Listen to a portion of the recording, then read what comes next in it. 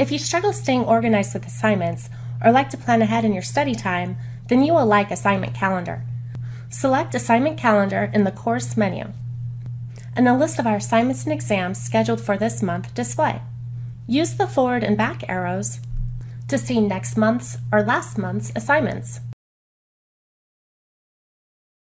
Click Today to see assignments scheduled for the current day. Notice assignments display as links. When we click the assignment link, the assignment opens so that we can start working on it. Let's return to the calendar and switch to the month view.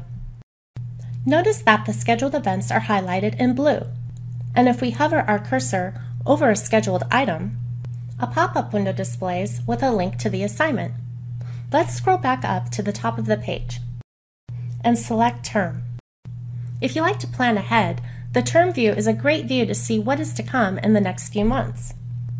Dates shaded in dark blue indicate an assignment or exam is scheduled for that day. Let's go back to the list view and notice that the practice quiz isn't a clickable link. When you see an assignment in any of the calendar views that is not clickable, don't panic. All it means is that the assignment or exam scheduled for that day is not available yet for you to open and view.